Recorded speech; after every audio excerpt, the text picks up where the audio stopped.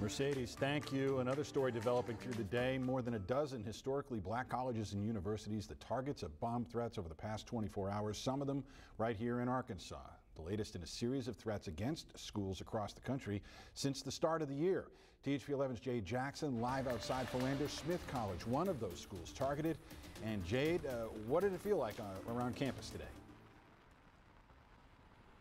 Well, guys, so Philander Smith College as well as Arkansas Baptist College were closed until about noon today after authorities cleared them for any threats. Now, thankfully, nothing was found, but it's these type of threats that directly affect everyday life on campus.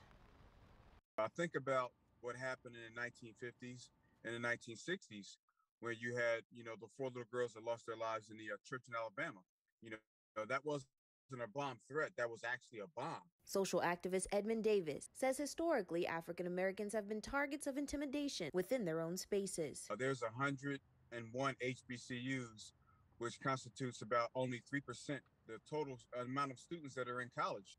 I think this year alone, and getting back into last semester, we've had about 30% of all HBCUs under this siege, under this attack. Last night at about 1:30, our communications center received a bomb threat for 2 of the local schools, 2 of the local colleges in Little Rock. Philander Smith College and Arkansas Baptist College, both targeted in this national wave of threats. With the joint investigation with the Little Rock Police Department and the Fire Department, we were able to clear those facilities of any threats. According to a report from Little Rock PD, a man called into police communications saying he was a neo-Nazi who set explosive charges at Philander Smith and another school nearby that police believed was Arkansas Baptist. The man also claimed there was a vehicle bomb in a white van at Shorter College in North Little Rock. Because the suspect called in on a non-emergency line, they were unable to ping the location of his call. We are very grateful that the city of North Little Rock, the police department, and the FBI were very proactive and responsive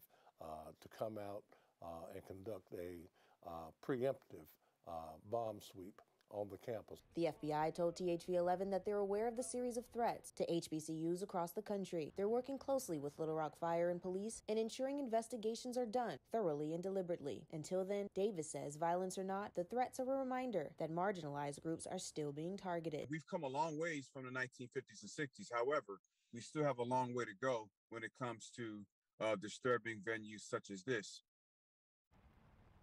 Philander Smith College and Arkansas Baptist College couldn't be reached for comment. If y'all remember, UAPB also got a bomb threat last month, and the FBI will be following all of these cases across the country where thankfully nobody's been hurt. Reporting live out here in Little Rock, Jade Jackson, THV11 News.